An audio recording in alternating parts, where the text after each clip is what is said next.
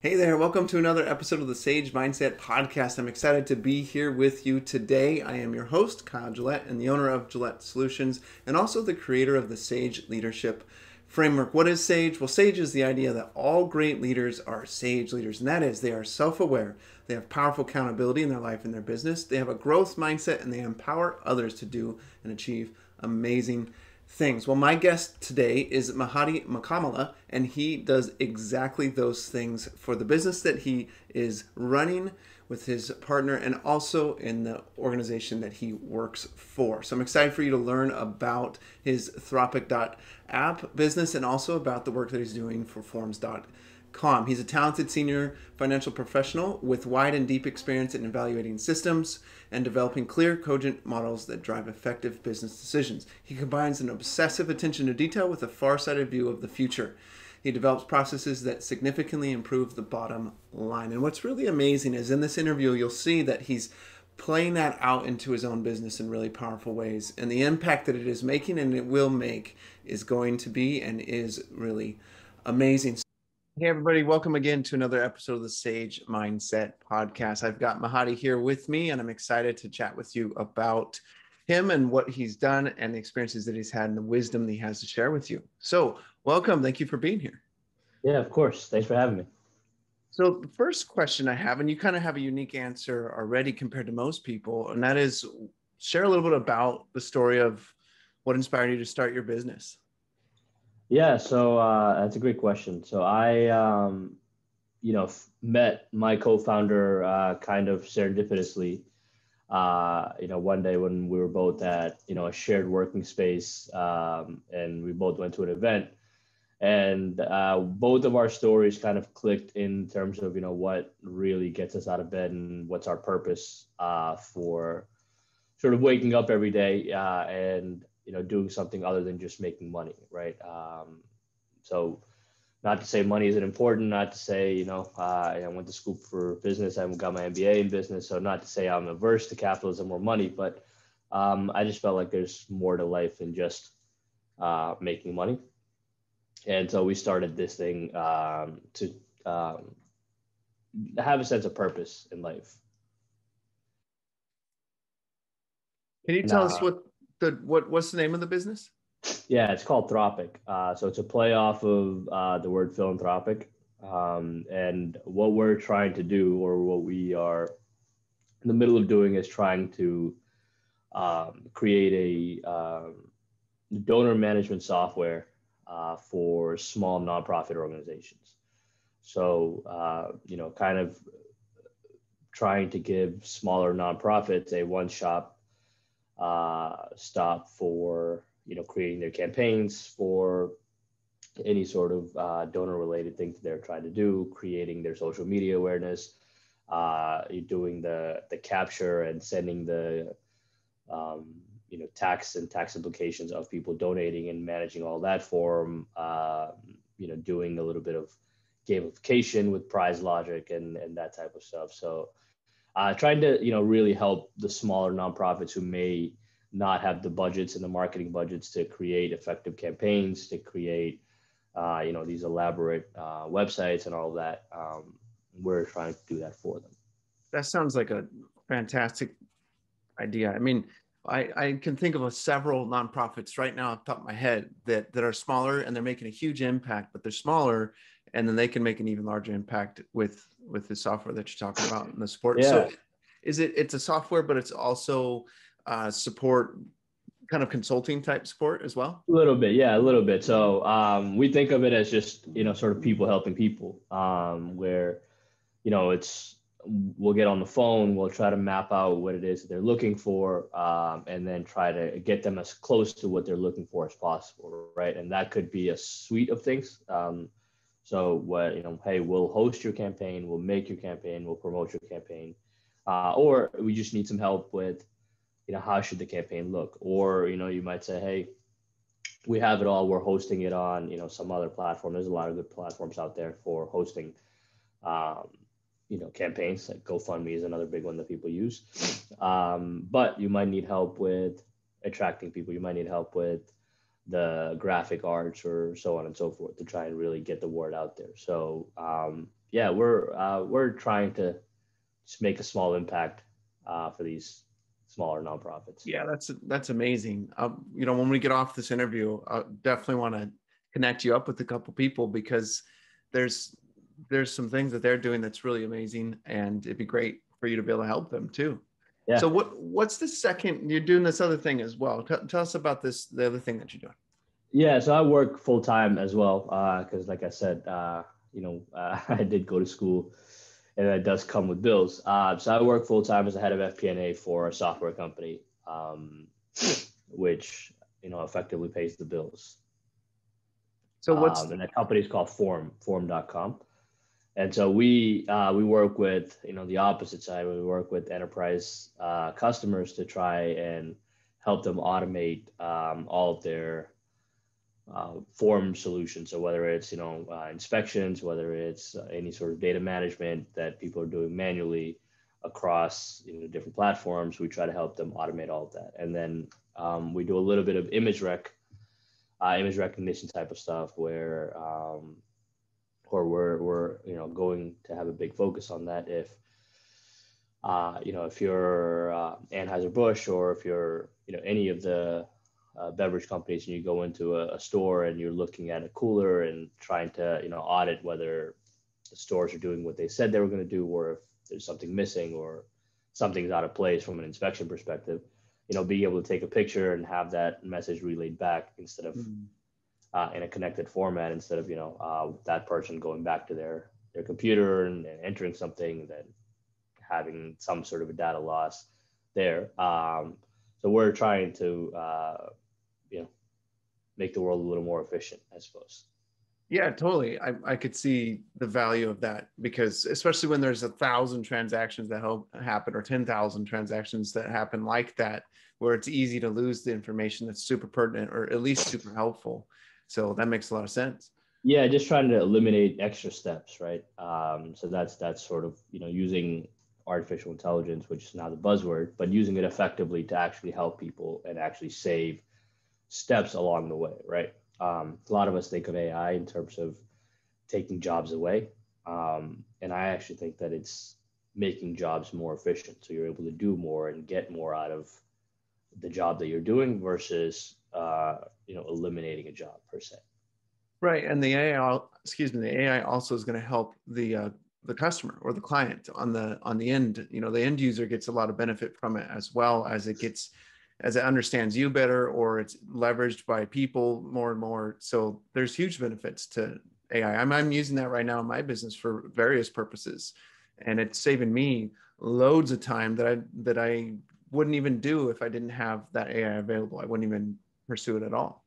Yeah, and I and most people that work with me, that I get to have contact with every day, it really does start with the customer, right? That's usually a cliche, and that's a big Amazon cliche that they ask you that in every interview that you ever have with Amazon, is the customer focus. But it really does start with the customer, right? So you can have the most amazing artificial intelligence process, but if it's not helping the end consumer, end customer, or the whatever the end product is, whoever is using it, it's not really going to matter. It's not really going to impact anybody. It's not really going to come all the way back to you, right? Same thing for the customer, is when they're doing it that way, it helps their customers, right? So it just kind of follows that path all the way down, which I think is what good business is supposed to do. And my guess is that mentality, that attitude, is baked into this nonprofit work that you're doing, because you realize that no business has a bunch of extra time to waste or anything, but these smaller nonprofits, they're super tight financially. And so to think in that way and to bring that type of thinking to the table for them is going to be really helpful for them. Yeah, I think helping, I think the theme, I suppose, in every aspect of what I do for work, even though I work in finance, is, how can we help make things more efficient, right? It really, that's what it comes down to. How can we make things more efficient so that whether it's a nonprofit that can get to work and be the best that they can be, or how can our customers be the best, store or whatever that they can be. And I think it really just comes down to the efficiency process, right? Removing waste, removing, as you said, making time be more valuable, because that's quite literally the only resource that we can't pay for anymore. Yeah, well, it's interesting because one of the keys for me when I'm working with my clients is they come to me and they usually have some sort of a time struggle. They don't have control of their time. They need to block it. They need to figure out what's most important to focus on. But as soon as you get control of that and you start to leverage that in an effective way, now you have the time freedom. You have the space to think about the higher level things instead of being so focused on right in front of you with the blinders on. And that is super helpful. So I want to change gears a little bit with you here. With your experience in your current business and your experience with your employer, can you talk to us a little bit about what's your greatest failure up to this point, whether it was before these current experiences or during? What jumps out to you as that big failure, and what did you learn from it? Yeah, I think my biggest failure to date, from a business perspective, when I was really young, I started a business with a good mindset and good idea, where I wanted to connect college students with what it's really like post college. So whether that's skill sets, whether that's how to interview properly, how to ask for a first raise, how to sort of navigate the initial, when we all first graduated. I graduated undergrad in 2009. So when we all first graduated, that initial pushback that we got from prior generations of, oh, these kids just want to be CEO day one, or, oh, these kids just want to do everything. And I wanted to try and bridge that gap of how do you stay hungry, ask for more without offending the people in power, if you will. So I wrote a few articles about that on LinkedIn, and trying to make that into a business didn't quite work out. So from a business perspective, I guess that was something I really wanted to do. I just couldn't pull it out properly.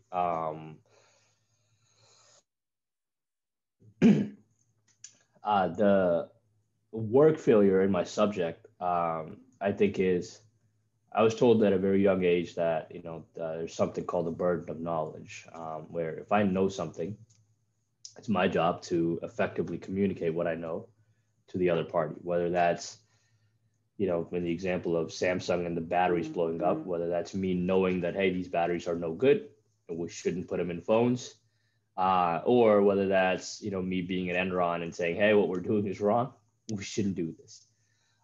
And if you're not able to effectively communicate that, then it's your job to walk away from that situation.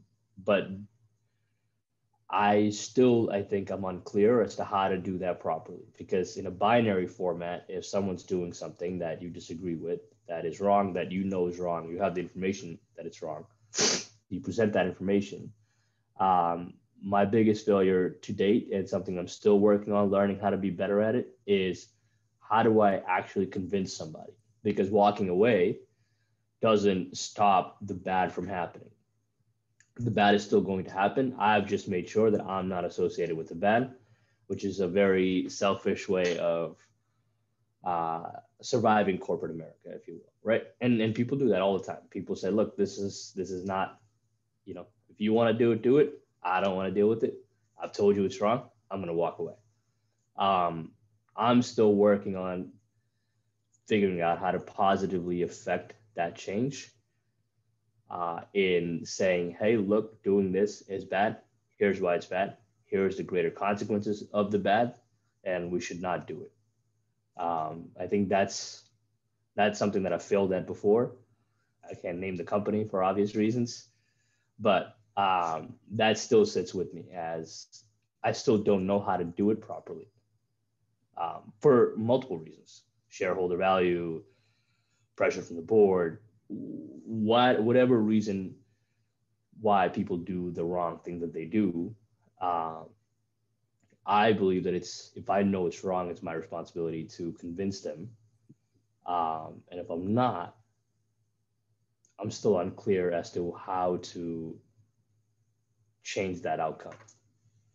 Yeah, that takes a ton of courage to do that, because at first it takes courage to step away just without even saying anything. And then second, it takes a significant amount more of courage to say, hey, I'm stepping away, but there's some things that need to change.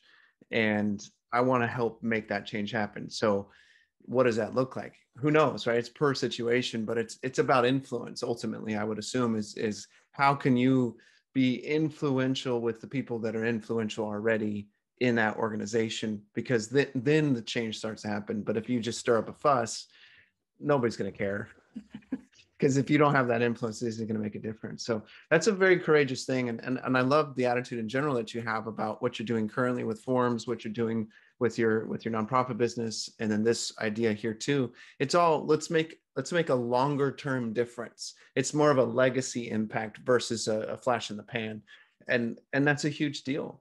So with that in mind, what are some of the goals that you have for the impact that you want to have going forward? You know, the future impact that you want. What are some of those goals that you have?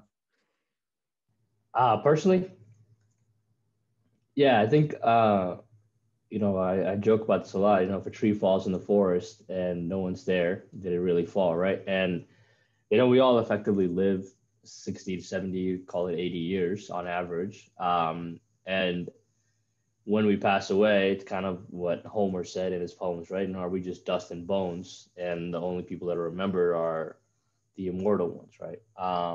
So my goal is to make an impact, whether it's me or my likeness that's remembered. The work I do, I want to be remembered and lasting through time for as long as it can. I know initially I was always obsessed with this idea of lasting through time. I used to want to be a civil engineer, wanted to build structures that stood through time and centuries. I was really bad at chemistry, so probably saved a lot of people by not becoming a civil engineer. There've been a lot of a lot of bridges that probably wouldn't have been standing right now, or a lot of buildings that probably wouldn't have stood the test of a windstorm, let alone time.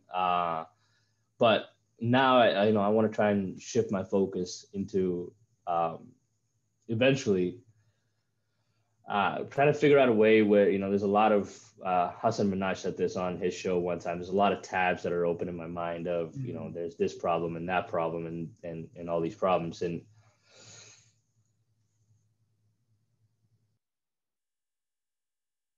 I want to apologize to your audience for coughing here, but I want to try and pick a lane.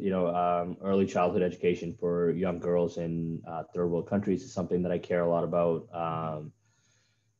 We're seeing the vaccination disparity between rich and poor nations. I come from India. I moved here when I was 13, and almost to an N of 1 now, where my relatives have had trouble getting vaccines, and the wave in India that they've gone through. So a lot of that is just kind of us sitting on the perch of privilege a little bit, right? We can go down and the CVS, and if you have an upset stomach, you can get Pepto, or you can get whatever it is to make your stomach feel good. Where people literally die overseas with diarrhea and diphtheria and things that we take for granted, that really affects and changes lives across the way. So that's something that I eventually want to get into at a smaller community level. There's a lot of great organizations, I think, doing a lot of great work. Obviously, the Bill and Melinda Foundation are doing amazing work, and they're doing what they're doing. But even as we see with the COVID vaccine, it's the smaller communities that are harder to reach to because they don't trust establishments, or they don't trust the bigness of certain things. So I want to try and help those smaller communities in a very personal way, and hopefully make a small difference. Well, I love how what you're already doing with your business partner is connecting that goal, that vision to reality, because a lot of people have visions, they have desires that they want to see happen, but they're not doing anything about it, unfortunately. And sometimes they just don't know how. But you've taken this vision and at a minimum, you're serving these small nonprofits that they're making a huge difference. I mean, these nonprofits make such a huge difference, regardless of the topic or the industry they're in, and So with that clear vision you have already in your mind, you're already moving towards it in really powerful ways. So I applaud you for that. And I think it's amazing. We're not ending the show right now, but I want to have you share the name of that business so people can connect with you on that business that you recently started if they're interested in learning more about it. What's the name of that business again? Which one? The nonprofit, the consulting business, the software stuff you're doing with them. Thropic, Thropic. Yeah. So check out thropic.com. Thropic.app. .app. Okay. Uh, Yeah. Yeah, definitely listeners check that out because I know every single one of you knows it. Probably 10 nonprofits. If you just like dug through your contacts, you'd know 10 nonprofits. And Thropic can serve them in powerful ways. So check that out for sure. So let me jump to a little bit of a different topic with you here. So when you think about, let's say when you were 9 years old, 10 years old even, and if you were going to give your 10-year-old version of yourself advice from what you know up to this point, what would those 3 points of advice be? don't I think you hear this a lot with pro athletes as well. I think don't be so hard on yourself when you're younger. Things tend to fall into place. They always tend to fall into place. Stick with the process. Don't worry so much about the recency bias of this person didn't like me or that person didn't like me or these shoes, I didn't have these shoes or I didn't have those shoes. I think I think those things as you grow older, you really don't remember all those nights you probably lost being sad about things that probably aren't worth being sad about.